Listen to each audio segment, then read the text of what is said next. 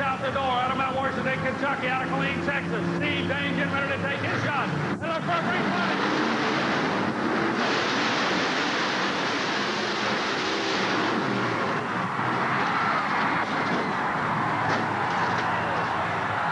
Turn the ignition off. Turn the ignition off.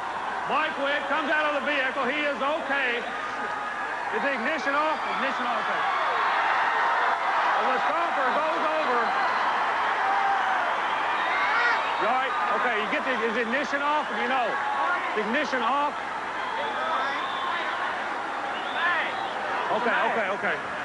Mike Whitt right here on the spot. I want to thank all the other crews. Now, ladies and gentlemen, like we say, these guys are out. It is a war.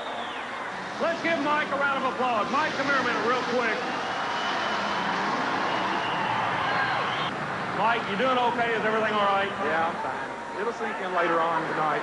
Said it'll sink in a little bit later tonight. What exactly happened? I mean, earlier in qualifying, we noticed you were getting a little bit late of a leaving and you're charging on the end. You had a good run going until you got to the last jump. What exactly happened there? Well, the last jump, I hit it hard enough that the back wheels got above the front wheels. Then when I started stopping on the brakes, they flipped it over.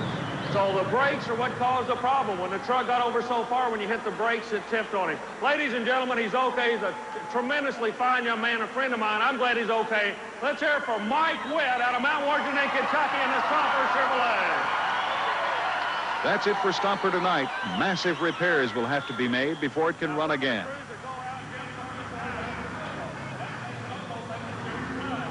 King Kong.